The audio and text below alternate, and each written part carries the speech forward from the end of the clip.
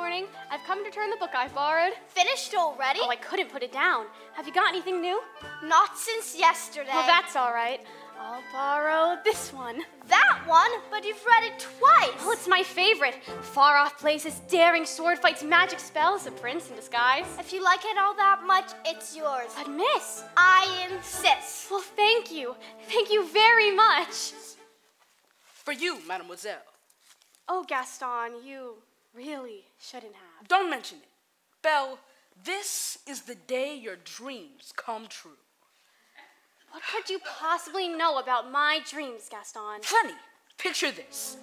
When Guinevere heard that Arthur was slain, she stole away to a convent, and no one could ever make her smile again. That's the end. What a beautiful story. I knew you'd like it. I'd like to ask you for something. What's that? A second chance. Would you have dinner with me tonight? It's a misunderstanding if... If what? If you'll marry me. What? One little word, Belle. That's all it takes. Never. Have it your way. Take the old man. Wait! I can prove my father's not crazy. Show me the beast. Gabriella Montez. Hi. Did you do anything fun over winter break? Oh, you know, my mom took me on a ski trip. All I did was read. With all the cute boys and slopes? Loser. Well, actually, I did meet a boy.